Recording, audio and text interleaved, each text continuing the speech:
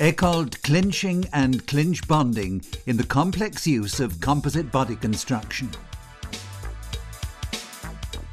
The growing trend towards composite construction in car body production requires increased use of innovative joining technologies. Here, Eckold-clinching and clinch bonding, also known as hybrid bonding, clearly demonstrates its suitability in high-volume series production. There are 658 Eckold-clinching spots in the model of a leading automotive manufacturer, more than in any other series-produced car.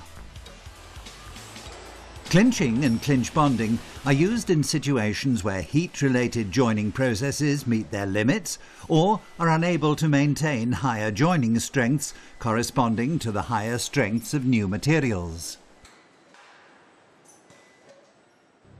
The increased use of adhesives also results in more complex bonding tasks for clinching technology.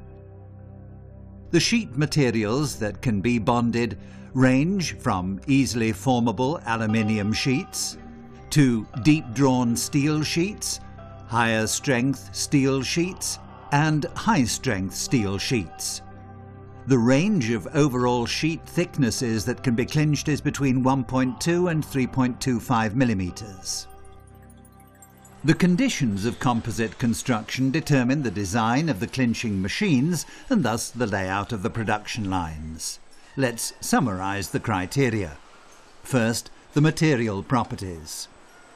Second, the combination of materials, such as steel with aluminium or aluminium with steel. Third, the sheet thickness and the combination of sheet thicknesses. And fourth, the type and viscosity of the adhesives.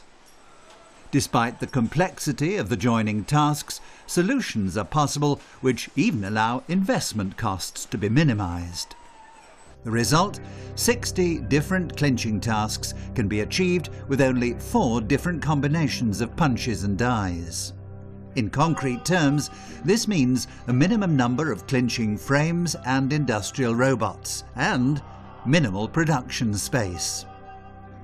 The conclusion, considerable investment savings. The positions for clinching are the rear quarter, the side wall and rear seat panel, the boot lid and front wing. The required joining forces of 35 to 60 kilonewtons are achieved by means of pneumohydraulic drives. A total of 45 stationary and mobile clinching frames ensure a reliable process. The weight-minimized lightweight frames, with a working range of up to 840 millimeters, permit the use of standard robots with comparatively low load capacity.